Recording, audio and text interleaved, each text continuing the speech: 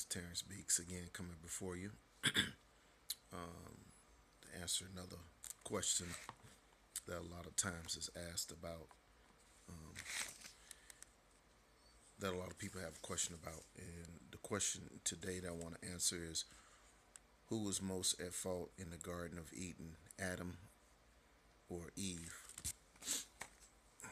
You know, a lot of times you hear about Eve eating or taking the fruit, and the woman was the one who took the fruit, and she ate the fruit first, and then she gave it to her husband, and they ate it.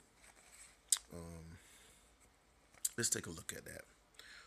You look over in Genesis chapter 2 and verse number 15.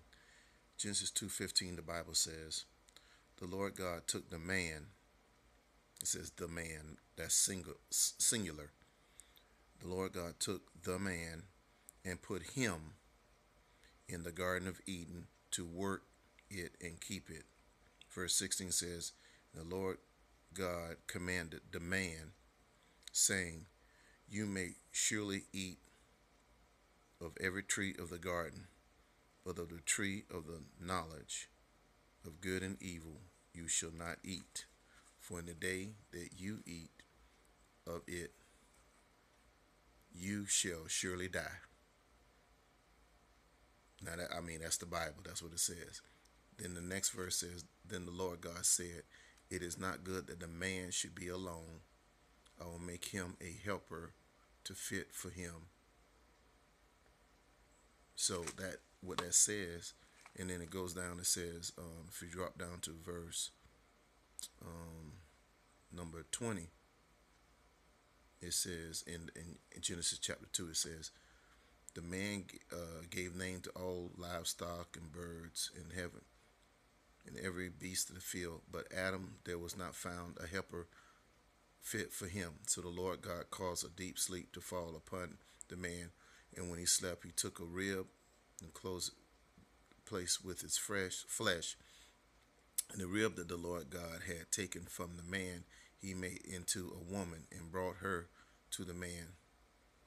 So basically, God had given the man a command. He said, "Look, all of the fruits and everything here you can eat. But if you eat this fruit right here, you're going to die." Okay.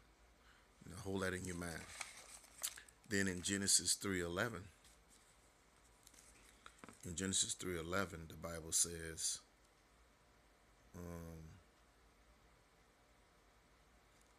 he said, "Who told you that you were naked?" This is after Adam said, we'll back up to 9 for emphasis sake. "But the Lord God called to the man and said to him, Where are you? And he said, I heard the sound of you in the garden, and I hid myself. Um, because I was naked, I hid myself." He said, "Who told you that you were naked? Have you eaten the tree which I commanded you not to eat?" Now, that question he asked the man. He didn't ask Eve. He asked the man. Now, we go on, and another point was, he said, later on in Genesis chapter 3, the Lord said to the man, he said, and to Adam he said, "Because you have listened to the voice of your wife, and you have eaten of the tree of which I commanded you, you should not eat of it. Cursed is the ground for your sake, in the pain you should eat of it all the days of your life. Thorns and thistles it shall bring forth. You shall eat the plants of the field. By the sweat of your face you shall eat bread till you return to the ground. For out of it you are taken.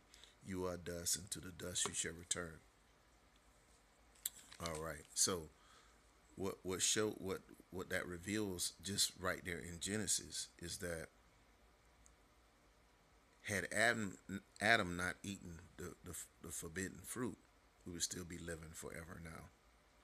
Adam caused us, by him eating that fruit, it is basically Adam's fault that we have to die. We all have to physically die. because of what Adam did. Now, if you look over in Romans 3, rather Romans 5, and in Romans 5, and look at verse number, let's see, verse number 12, 5 and 12, the Bible says, therefore, just as sin came into the world through one man, you see that? Through one man, and death through sin, so death spread to all men because all sinned. So when Adam sinned, it caused all of us. The penalty was that all of us had to die. Now in Romans 5:18 it says let's see here. Therefore, as one transgression or trespass led to condemnation for all men, so one act of righteousness leads to justification and life for all men. So in other words, if we obey Jesus because of his one act of following God and doing what God says to do, is going to allow everybody the opportunity to be saved in the end. But we still all got to die because of what Adam did.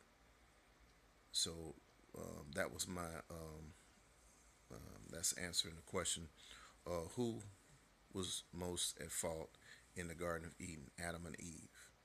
Well, it was Adam, not Eve. All right. Thank you very much for listening. Hopefully you pay attention to some of the other comment things. If you have any questions or comments, you'd be happy to post a question in the comment section. Thank you. Have a good day.